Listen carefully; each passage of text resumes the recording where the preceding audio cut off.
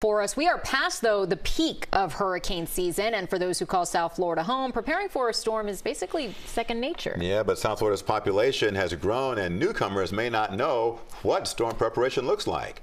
CBS News Miami's Chelsea Jones is in Miami with what you need to know. And Chelsea, no time like the present to learn what to do, right?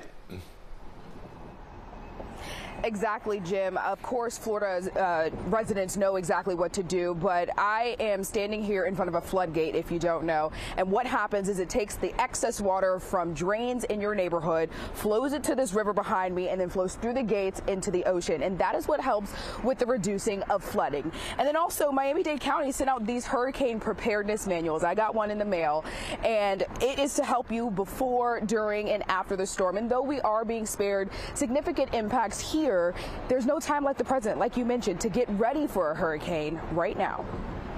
It was just like any other day as people mulled around Home Depot. We wanted to know if they were ready for weather impacts of Helene. Most were. I have all of my paper, my food ready for my dog. Everything ready, you know? In the event of a storm, you know the basics. Secure your outdoor furniture, sandbag outside of your home, and board up windows, especially if you live in an area prone to storm surge. In the event that you lose power, you might want to have a generator for your home, but you also want to make sure you have cash so that you can get fuel to power up one of these bad boys. You also want to make sure you have batteries, flashlights, and battery-powered radios. Residents like Gloria de Castillo say she has the routine down. Gas up my car, those are the essentials for food essentials, and make sure I have all flashlight, batteries, and all those battery run radios, and all my phone charged. In the event that you lose access to your refrigerator, you gotta eat. So canned foods is where you're gonna go. Something like this, ravioli in a can. Myra Jimenez says that's how she prepares. Just by water and food, that's it. Items you may forget but need are a manual can opener, an extra set of car keys, cash, and bedding like a sleeping bag.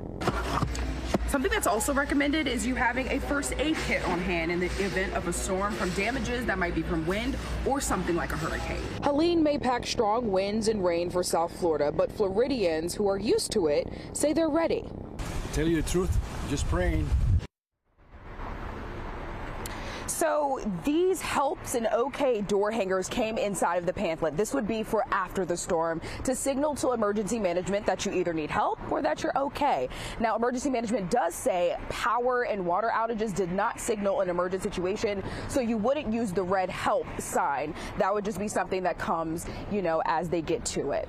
For now, we are live in Miami. I'm Chelsea Jones, CBS News, Miami. Chelsea, thanks a lot. Great tips for everyone to know about.